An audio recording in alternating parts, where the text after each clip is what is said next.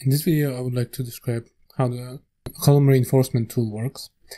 And we're going to start with launching the tool. It's located here in ProConcrete tasks in E2. And when you launch it, you will see the first tab. Now we have to configure a few of those here. And we'll start from the first one, which is called column info.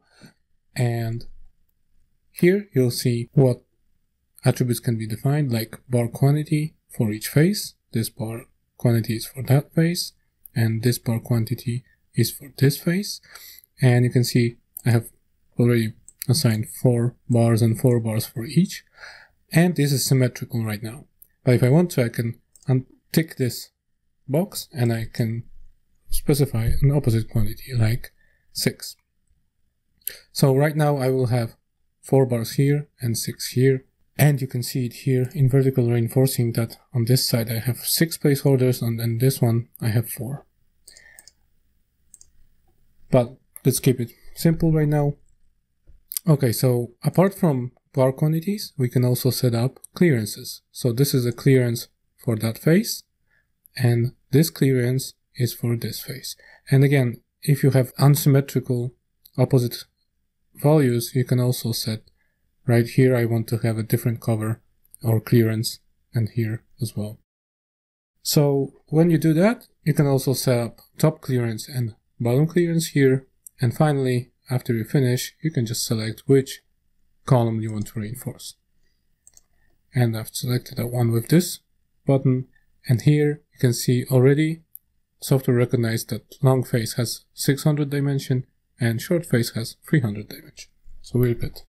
Okay, so let's go to vertical reinforcing.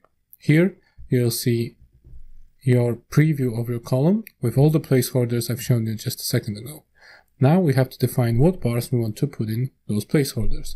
So I'm clicking here on the plus button and I can define a new bar, new type of bar.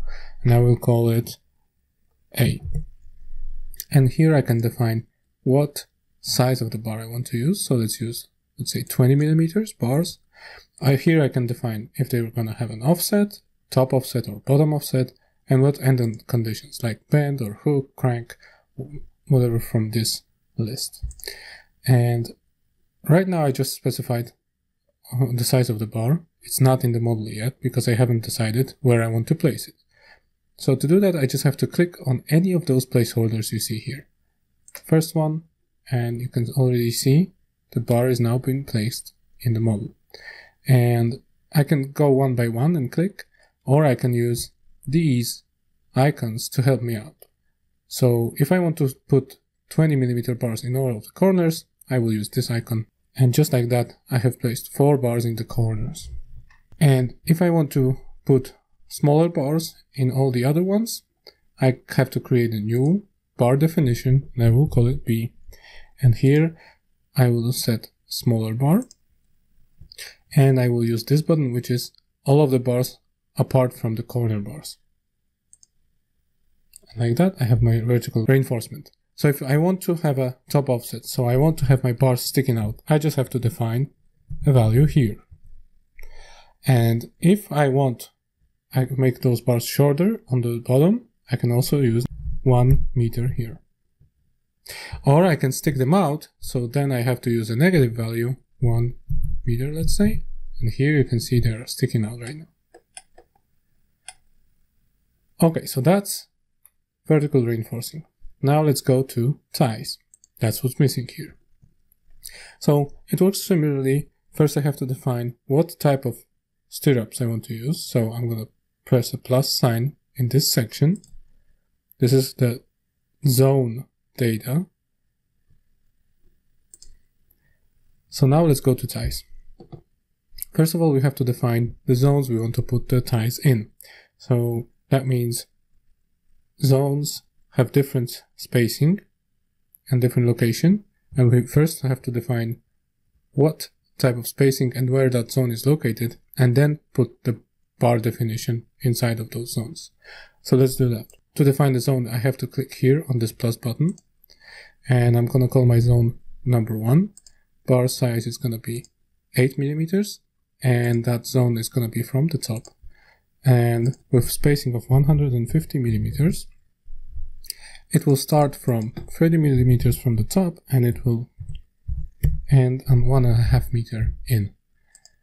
So you can see right now I have just defined the zone. There is no tie here in the model yet. To define the geometry of the bar, I have to click here on the plus sign on the right hand side of the dialog window. Now I can give it a name. So let's give it a name that's going to be tie 1. And now I can start defining geometry of that bar. So it will start here. I just have to click on the placeholders and it will create the legs of the bar. So here I clicked from this one to this one, then going down, and you can see it's already being modeled in that zone for me, here and here. And now I can define an end condition. So let's say I want a 90-degree hook. And just like that, I'm finishing up my first tie in my first zone. Now, if I want to have the same ties in all of the zones I'm going to define, I just have to do it once, and the software will replicate the same stirrup for all the other zones. So let's do that. Let's do the bottom zone right now. To do that, I have to, again, use this plus sign and then define the label. It's going to be label number 2, and bar size. I will use the same, but you can use different. And this time I will use a bigger spacing, like 300. And that's a bottom zone. And again, I'm going to start it from 30 millimeters from the start of the zone. Because it's bottom, right now it's being measured from the end of the column inside, right? So the first one was 30 millimeters from the top, because that was a top zone, and this one is bottom zone and it's measured from the bottom. So 30 millimeters from the bottom it starts, and it will end 1.5 meter in, the same as the top one.